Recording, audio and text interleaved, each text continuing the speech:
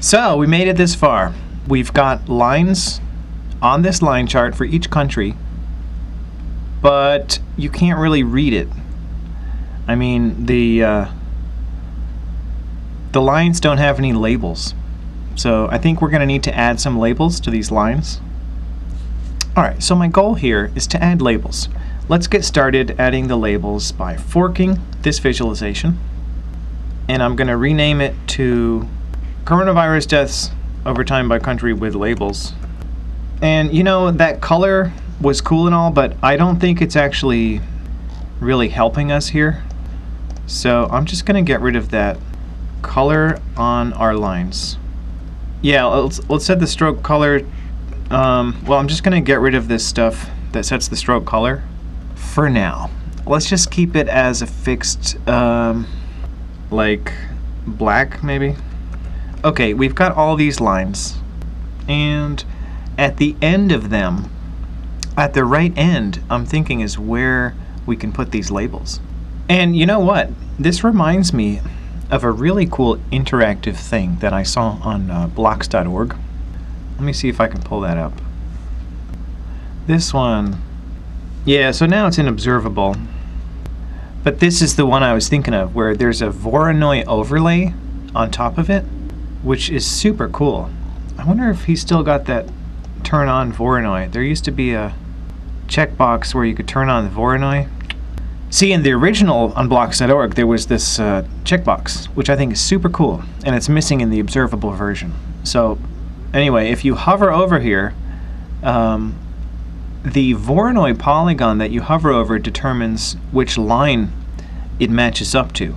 So I think this interaction would be tremendously useful for the situation we've got right now, because it's quite similar to this. You've got a bunch of lines that are all sort of on top of each other, and what you want to do intuitively is hover to see which is which. So maybe this is the better road to go down instead of trying to add labels. Although labels are great, you know, you could print it out. So we're facing a fork in the road. What do we do? Should we try to add labels, as in the John Byrne Murdoch example, or should we try to add interaction so you could hover? I've never done a video on Voronoi, and I've always sort of wanted to, so I'm leaning toward doing this. Putting the Voronoi overlay. That would be fun, wouldn't it? Leaning toward the Voronoi, it looks a bit more interesting on labels. Right? I agree. Yeah, it's a little more interesting. Yeah, like I have no idea how that thing works, and labels I've definitely done before. Awesome. So Voronoi it is. So let's try to add this interactive Voronoi hovering technique with the tooltips and the highlighting, like this, to our lines here. So I think I just forked this. Yeah, so instead of labels with Voronoi overlay. Because this is a technically cool thing to get working, and it's just sweet. What can I say? And so let me update the styles of the line to be the background data. Meaning I'm just going to change the stroke color to, let's say, gray. And that works. Yeah, because gray is a named CSS color. There's all these named CSS colors that we can draw from, and this is one of them.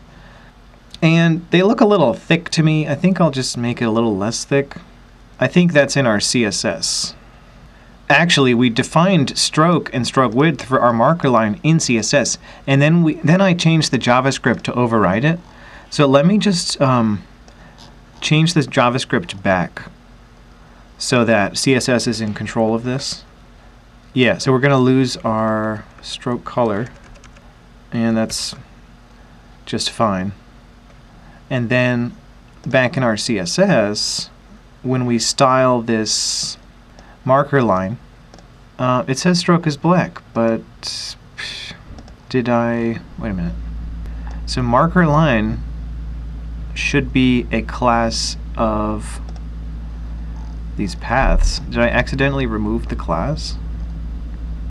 Yeah, so let's put class name equals marker dash line. I guess I accidentally deleted it at some point. Okay, there we go. See that? So now we're back to this happy place of editing the styles with CSS. Here is where I'm going to make the stroke gray. Or better yet, let me use some transparency and say, sure, stroke is gray. Let's make stroke black and then set opacity to 0.5. Let's see if that works. Yeah, so I like this approach better because you can bring down the opacity. You can see where there's a lot of overlapping things. But since we're eventually going to have a selected line, like a hovered one, I think I'll keep this gray. Yeah, so those are sufficiently in the background. But now the visual layering doesn't really work well with the tick marks. So I'm going to go and update the color on these tick lines. Yeah, so I'm going after the tick line. Yeah, this is the tick line. One of them. Ah, there it is. Ah, yes. There we go. So, yeah, if you dig hard enough in the DevTools, you can make this dynamic CSS color picker happen. And so that way I can pick a sufficiently light gray. See here it's white. There's no grid lines. And you can see these sort of faded out lines. I'm going to bring the grid lines back just a little bit.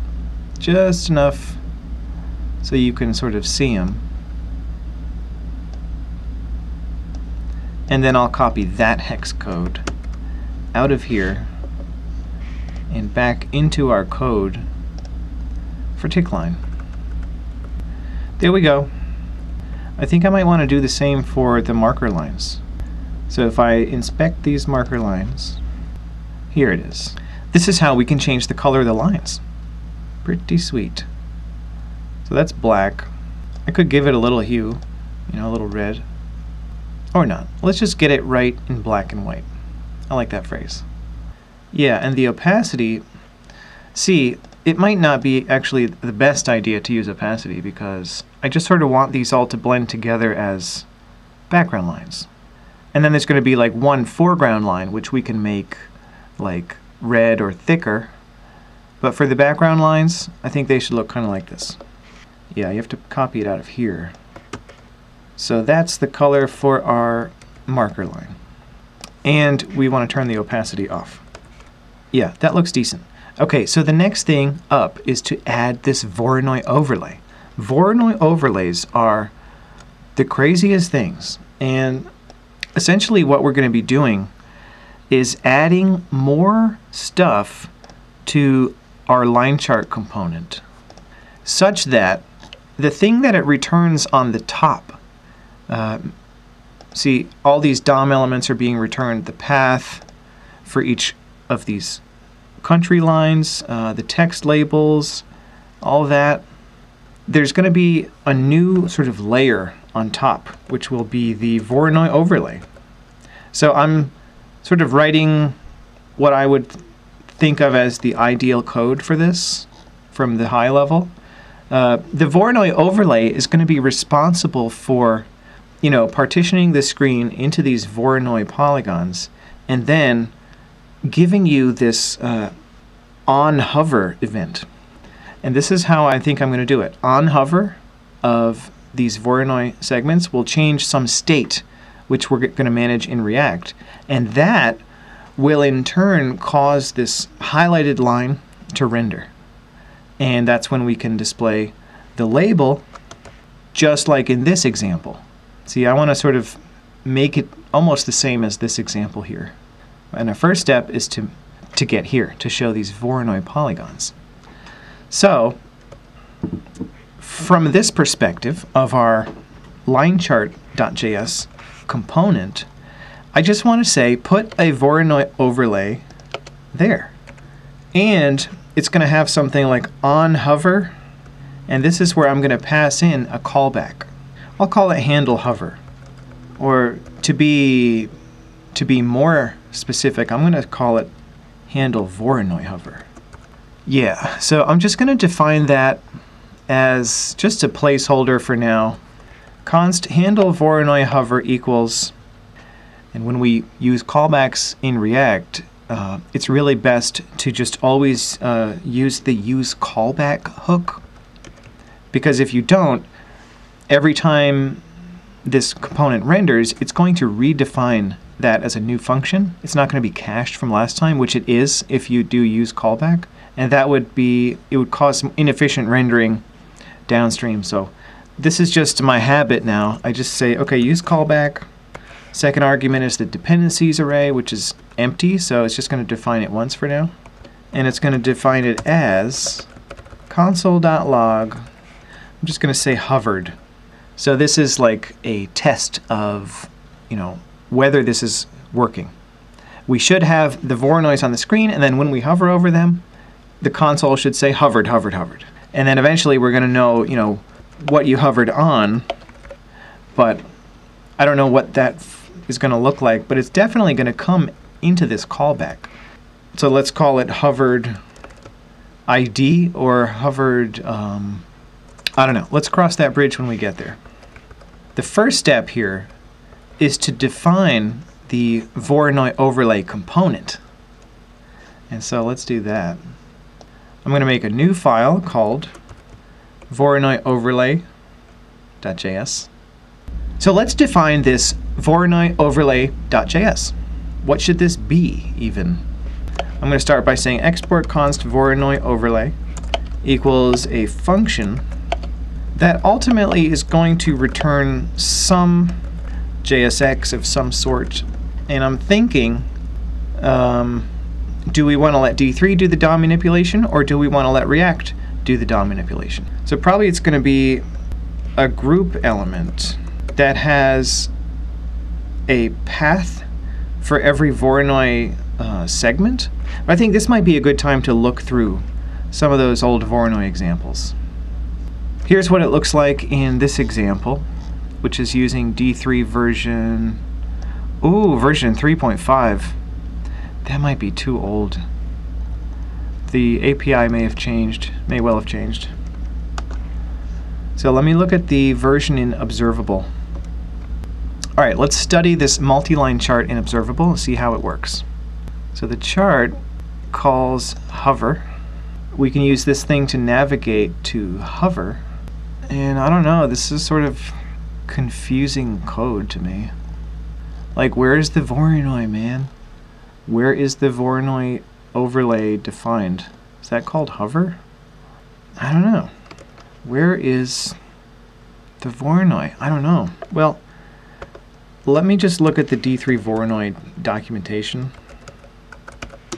That seems like a dead end. I don't know. Ooh. Deprecation notice. Consider using D3 Delaunay. Okay. This is what we need. Compute the Voronoi diagram of a set of two-dimensional points. Ha, that's nice. Georgi, the Voronator Voronoi. So he was this guy that came up with these crazy algorithms. So I think we need some examples of this. Let's see if we can find some here. Yeah, here's some simpler examples. This is perfect. Hover Voronoi. Yeah, demonstration of D3 Delaunay. Great. So it's an implementation using Canvas, but the Voronoi stuff should be just the same. I think this code here is what we need. And also this definition of particles, which appears to return arrays that have XY coordinates, which I guess is the default way of accessing with D3 Delaunay. But anyway, let's try this. I'm going to paste this code from the example, but I'm just going to comment it out for now. Because we don't have D3.Delaunay available. And to do that, we need to pull it in with a script tag in index.html. So let me go to unpackage.com/D3-Delaunay to bring this in. And then in index.html, I'll make a new script tag and paste that URL. And now, if we go over to Voronoi overlay, we should be able to say console.log D3.Delaunay like that, and it should be defined. Oh, I have another unrelated error. Use callback is not defined. So let me just go back to line chart and yeah, this is where I used it. So we need to import that from React. Import React, comma, use callback from React. Okay, another reference error. Voronoi overlay is not defined. Yeah, so we need to import Voronoi overlay from Voronoi overlay. And now what do we see? We have something printed out that looks like a definition from D3 Delaunay. Great. And I've got some unwanted noise in the console from use data. So just let me get rid of that console.log. There it is. Okay, great. So now we've got d3.delaunay defined. So we can go ahead and uncomment this. Const Delaunay equals Delaunay.from particles. And particles really needs to be points. I'm gonna just call it points. And I think this needs to be an array of arrays, each of which has 2 elements, an x and a y. But I'm not 100% sure. So let's check the documentation. Yeah, so I guess this is just how it works. Like you have to say Delaunay.from points. See, that's the name they use too. And points is an array of arrays, each of which has an x and y. And for us, the x and y are going to be the pixel coordinates for the lines of our line chart. So we should be able to compute a Voronoi from the Delaunay if we pass in the dimensions of our program. And that's easy enough. We just use the sample code and we pass in the width and height. So 0, 0, width and height. This is going to be inside of our inner rectangle. And so actually the dimensions are going to be inner width and inner height, which we need to pass in as props from wherever this is being invoked, which I believe is line chart. Yeah, and we definitely have these in scope here, so we could just say inner height equals inner height, inner width equals inner width. Uh-oh, we have a syntax error. Red alert! It's in Voronoi overlay. Oh, points equals. Yeah. Right. Let's just for now put some dummy points in there before we can get the data working. And so I'll put one at 0, 0. I'll put another one in the middle. Let's say 200, 200. And I'll put another one at 150 and 400. So this should work. Oh, it's a syntax error for this array. Gotta close out that array. There we go. Alright, so now we should have console.log Voronoi, and that should get us the polygons that we need. Yeah, look at that. Would you look at that? That is pretty cool. Pretty cool. So I think triangles is what it needs, what we need to render. But it looks like D3 Delaunay or Voronoi has a built-in render method. Maybe this one has the answer. How do we render these polygons? Like, what do they do with Voronoi once it's defined? Oh, look, Voronoi.render. What? Okay, so this is rendering it using Canvas, but how do I render it with SVG? Okay, so look at that. If a context is not specified, an SVG path string is returned instead. Okay, good to know. Good to know. So let's try that. Let's just try making a path where D equals Voronoi.render. And then we can make that a self-closing thing. It might be working. I think we just need to style this path. If we make the fill red, stroke red. Ooh, look at that. We are doing it. It is rendering it. This is kind of weird. Oh, I think the CSS might be overriding. Yeah, see, path? Path is getting set to fill of none, but I think that I wanted it to be the domain path. I don't even know what that was. Oh, it was for the marker line. Okay, so I think those paths should be getting filled in. I don't know why they're not. But, you know, I don't want just one path. I want to have multiple paths, you know, one for each of these Voronoi polygons, and I'm not sure how to do that. Yeah, so the question is, how do we get the list of polygons from Voronoi? Ooh, render cell. Render cell. This is what we need. Voronoi.render cell. So we give it I, looks like. So what we have to do is, for each point, I'm going to say return points.map.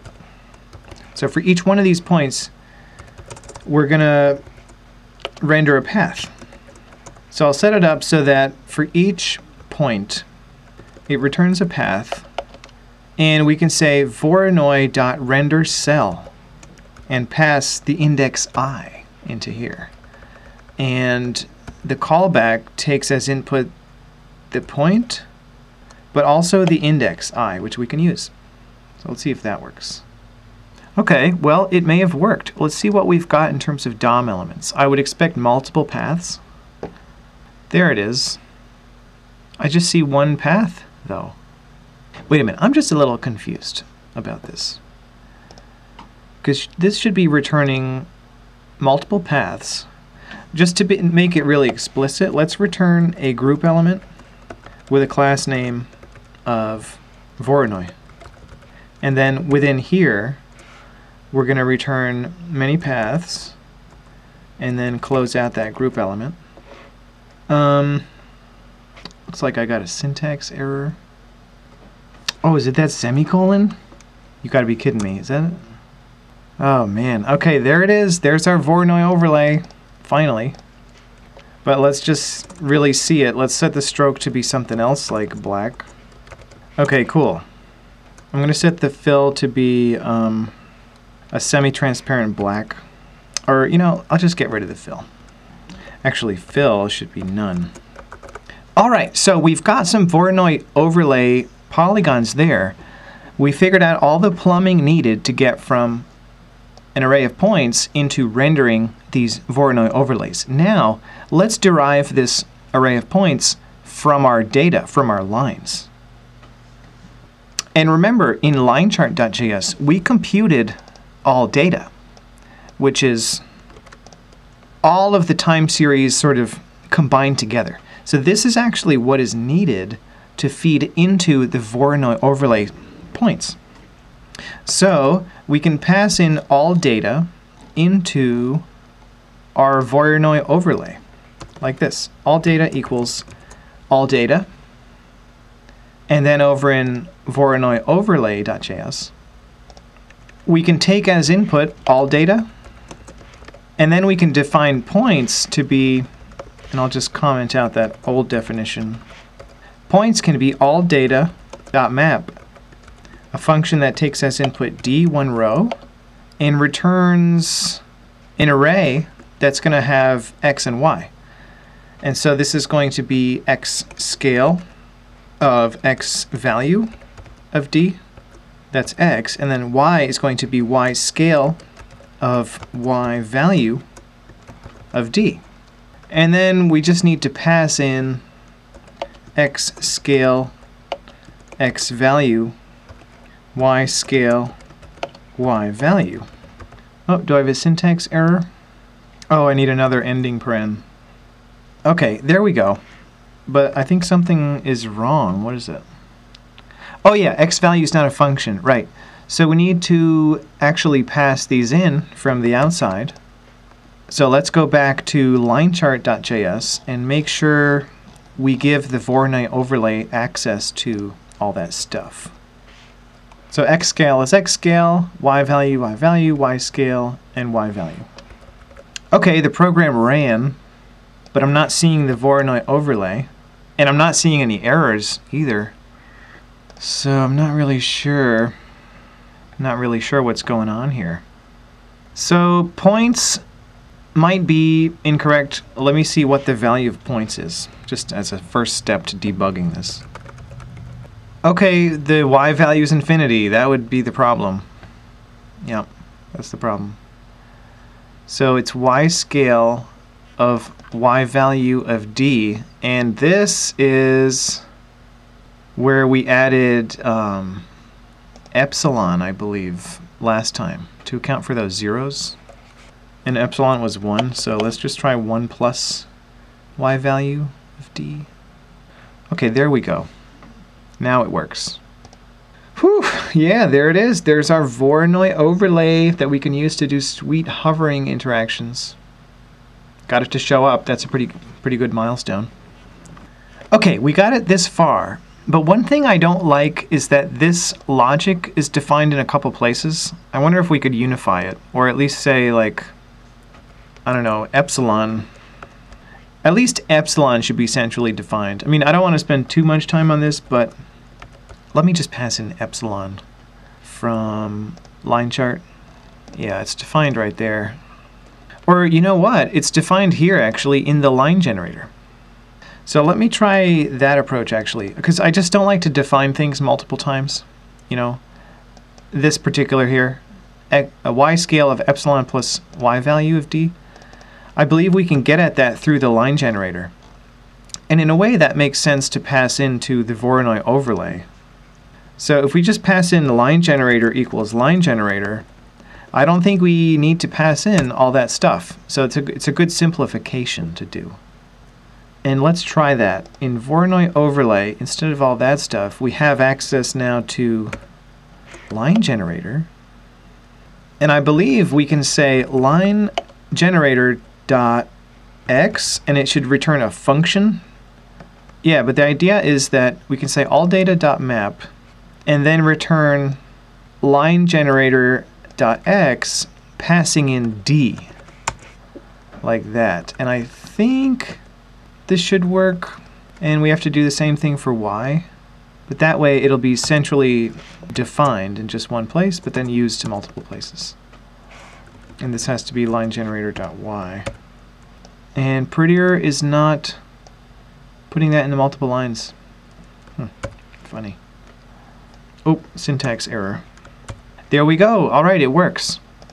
Sweet, it works. Okay, so that's a good simplification to do. Now our API is a little cleaner, and we've got these Voronoi polygons on here. Now, I think would be a good time to add the hover interaction. And so we can do that by adding listeners to these path elements, as a matter of fact. So let's do that. On this path, I can say on mouse enter equals, I think we had something called handle hover, or on hover. In linechart.js, we had something called handle Voronoi hover, and we passed that in to our Voronoi overlay component as on hover. On hover, and we don't need that epsilon anymore. I'm not using it. And then we can just pass in on hover to on mouse enter, and we should actually see it work. If I hover, see that? It works. Whenever I hover over something, it says hovered on ... So we're one step closer here. It's pretty good. The question now is, how do we know what we're hovering on? I mean, we didn't even pass any metadata into, you know, the Voronoi. We just passed in these XY pairs. So I don't know, like, what the best practice is. Maybe we could just use the index to go back to our original data points. Yeah, maybe in this on hover we could embed a new callback, but I don't want to create so many functions because there's so many points. I don't know. I feel like with D3 there's a cleaner way to do it, but with React, see, I really want to just define this once. So let me define it here. Let's try handle mouse enter equals a function, and then here I'll say handle mouse enter, and I believe we get an event to our callback. So what if I say console.log event, and I hover, what do we see? We see these events that have... See, what I'm thinking is, can we use this event to get back at the original index of the array? I believe we need event.target. So event.target is actually the DOM element. Yeah. But the question is, for a given DOM element, can we get its index in its parent? I'm going to research a little bit about that. It's really going to be part of the DOM API node. Index in its parent. Yeah, here it is. Get child node index. Huh. Well, I don't want to be calling index of to figure this out. Yeah, that could work, but index of it's an expensive computation. All right, what is our main problem here? Our main problem is when we hover over one of these, we need to get back to the original data element. And how do we do that? Well, if we knew the index that this was at, then we could just say all data at index I to get back to it. But we don't have that index. So what if we just exposed the index as another property on this path and then extracted it out in the handler? That way we would only have to define this handler once and not have to define a new function for each and every path element, which would work, but it's kind of an expensive proposition. But I don't know, if it's cached, if we use Memo with that? You know, maybe that would be fine, because now I'm thinking we could memoize it. So let's try that approach. What if on mouse enter we define a new function that will call on click, or sorry, not on click, on hover. And we just pass the index I. Or, you know, let's just pass all data at index I. Yeah, this should work. So now if I hover, it says hovered on, because we haven't exposed it. But the idea is on hover, we'll take as input the data element, I'll call it D, the row, and then we can just say console.log D to see the one that we hovered on. Let's see if it works. Hey, it seems to work. Look at that. But the problem here is it only has death, total, and date. It does not have the country, which is important to us. But that's not a problem because we can easily add the country information back in, because here's where we did our data transformation. And I remember it was weird to me that we were not using country name, which I had computed and then never used. So if we just put country name attached like this to these data elements, now this is going to come through in our hovering. So now if I hover, it gives me these objects that have country name, date, and death total, which are all things that we could expose in a little tooltip label that pops up. But I'm thinking what I'd like to do first is get the notion of an active line working, like an active country line, as in this other example. See, with this other example, there's a line that's active, and I really like that feature because it lets you really navigate pretty clearly through these lines. So let's work on that. Now that we have this hovering interaction working, let's work on making a highlighted line for the currently hovered country. So how would we do that? I'm thinking we introduce a piece of local state inside of our line chart to deal with the currently active country line. And the question is, what should we call it? Let's call it active country name. So I'm going to use React's use state hook. And to do that, we have to declare this destructured array like this, where the first one is active country name, and the second one is set active country name.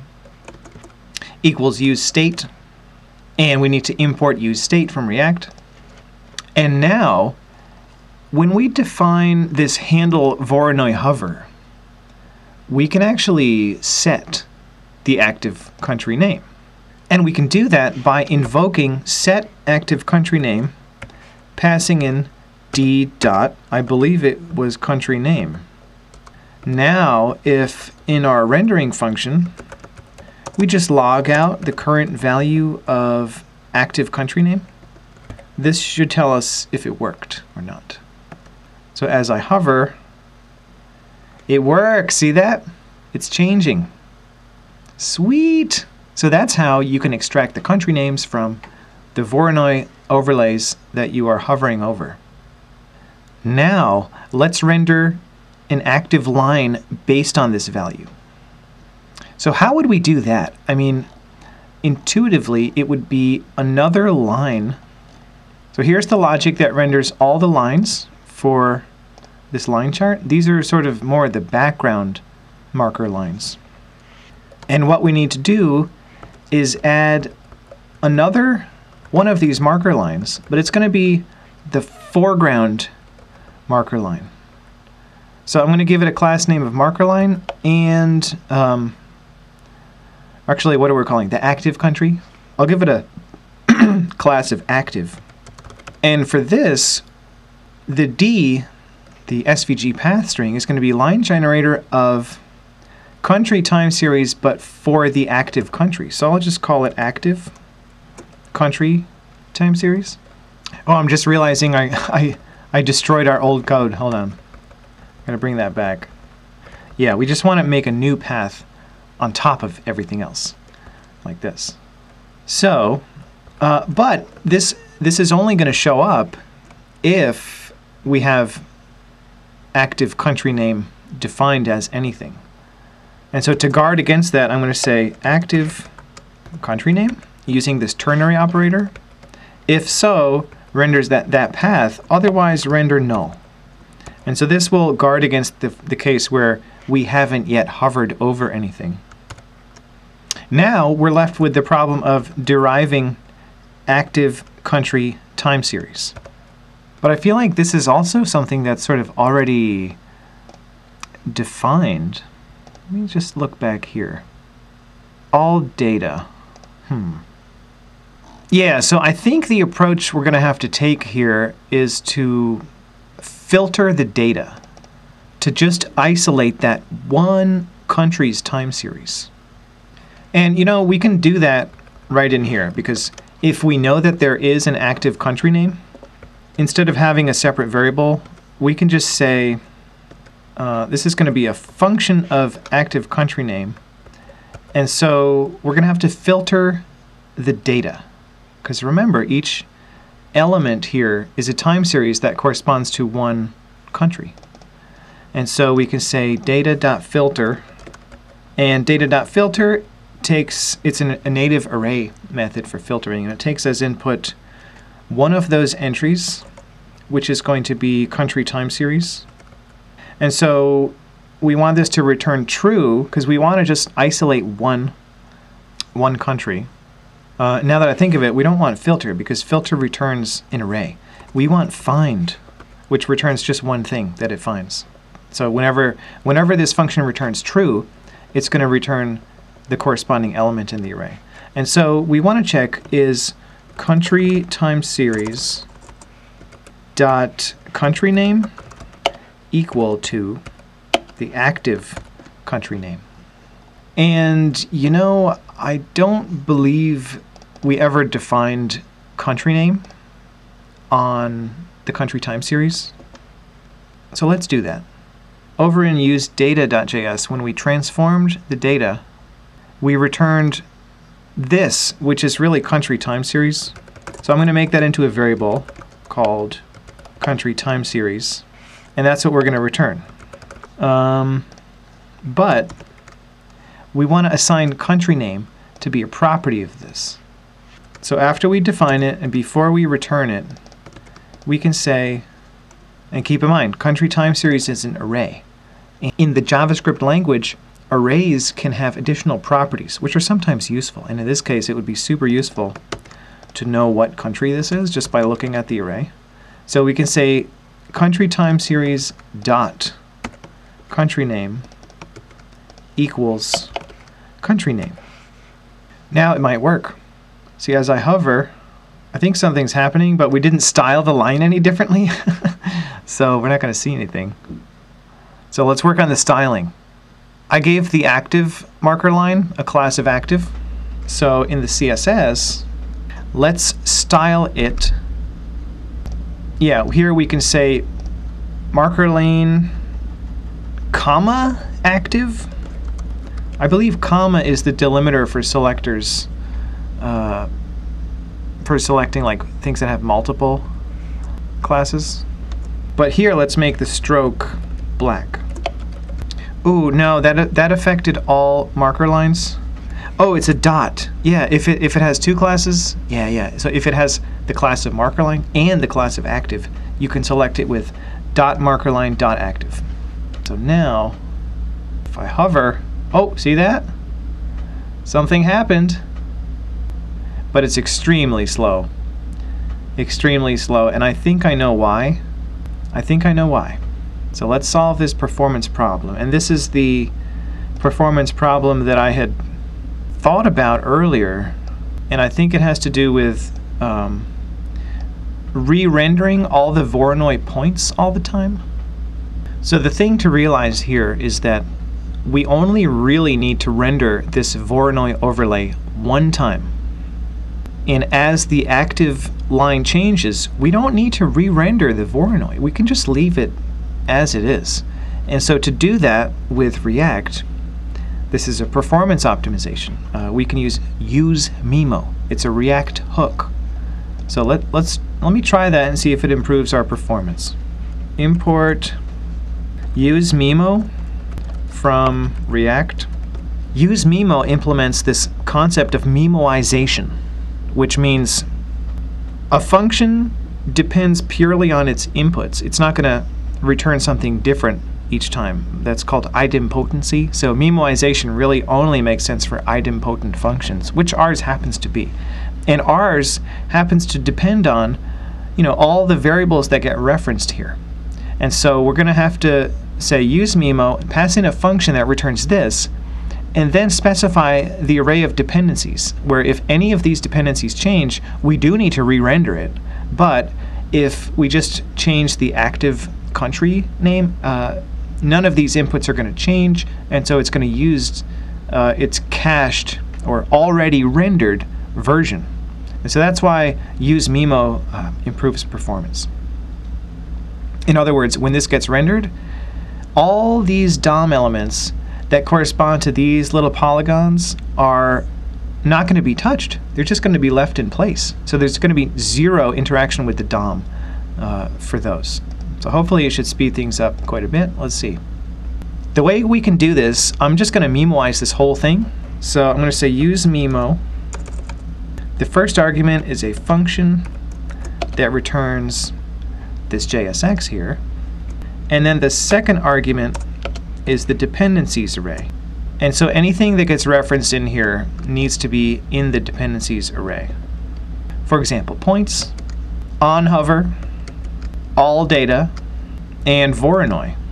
And with Voronoi is where things get a little tricky, because right now the code is not Mimoizing the Voronoi, and this expensive computation of the Delaunay triangulation, that's something that we really should be Mimoizing. So let's define it this way. Const Voronoi is useMimo. First argument is a function. Second argument is the array of dependencies. And in the body of this function is where we're going to define points, Delaunay, and Voronoi. But instead of defining this, we can return it from the function. So it gets assigned to this variable out here. Okay, now Prettier splits this up into two lines, which is a lot more readable. So we need to fill in the dependencies array for this. And so what does it depend on? It depends on all data, line generator, inner width, and inner height. And we're running into some problems because points is defined in here and not out here. But really what we want to Mimoize over is... Actually, we want to Mimoize the whole darn thing. So I just realized we can actually just have one useMimo statement with all these dependencies and it can return this group element. Yeah, so instead of returning the Voronoi, so Voronoi is there, and then this function returns the JSX, which should be returned from our React component. So here's where we could say return, use Mimo, and all this stuff. So let me just make sure there's no syntax errors or anything. So these are the dependencies that we had before, but the thing is, these are defined internally. We still need onHover. All data is already there. Voronoi is inside of there, so we can just add onHover to our dependencies array, and that should be that. And then if I close this, yeah, the corresponding closing tag is use Mimo up there, and I think we're in good shape. So now the moment of truth, is it going to work?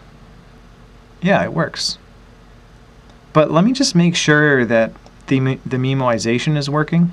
And the way that we can do that is to put a console.log statement right in here. Ideally, it should just output once. And if it's outputting multiple times, we know we have an issue. Console.log Mimoizing. So we should just see it once.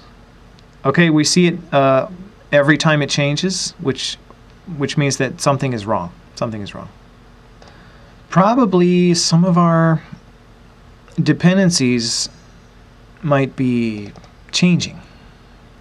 So here's how we can sort of test and debug to see which things are changing, because one of these 5 things is changing, but shouldn't be. So here's what I can do. I say use Mimo, just as a debugging thing. A function, and then the array of dependencies. And so I can move this console.log Mimoizing to inside here. And now I can incrementally add things to see which one is actually causing it to recompute. So let's check if all data is changing every time. I doubt it is, but let's just check. So Mimoizing once, and as I hover, oh, it says Mimoizing again and again and again. I think we found our culprit, all data. So if all data is changing each time, why would that be? Oh, it's because we didn't Mimoize it at this level. Yeah, so if we Mimoize it here as well, so we use Mimo and return that thing, and then the dependencies array contains just data.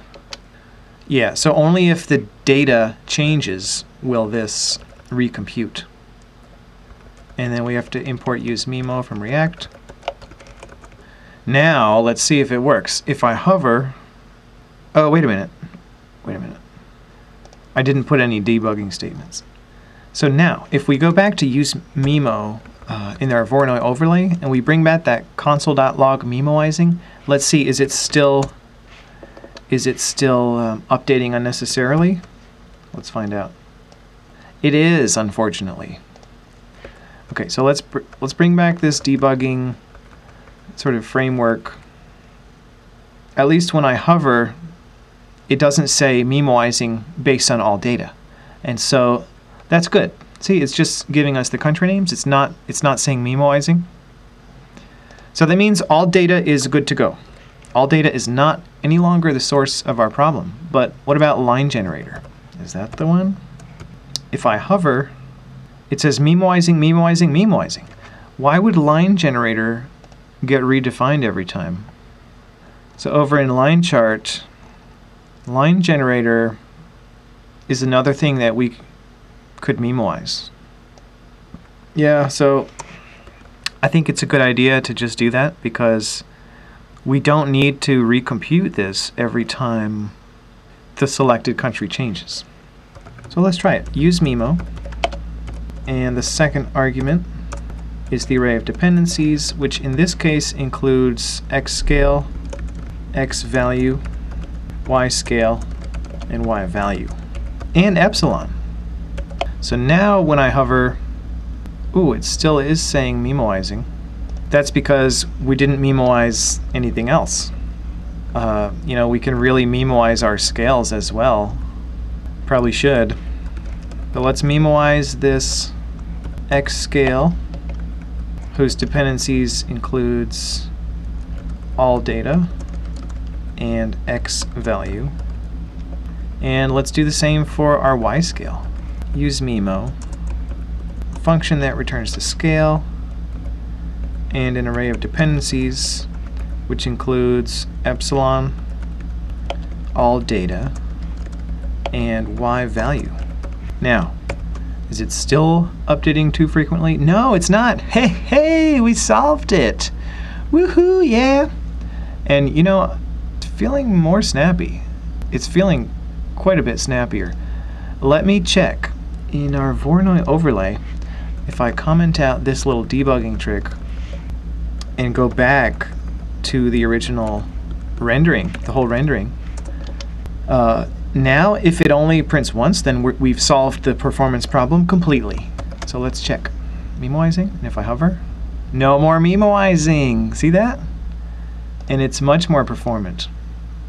It's much faster. Yeah. Cool. Yeah, this is pretty cool, pretty good. So I think I'm going to take a break, and when we come back, we can add the little labels that say actually which country it is, the date, and the number of deaths. So you could hover over and see what exactly does each point represent. So stay tuned.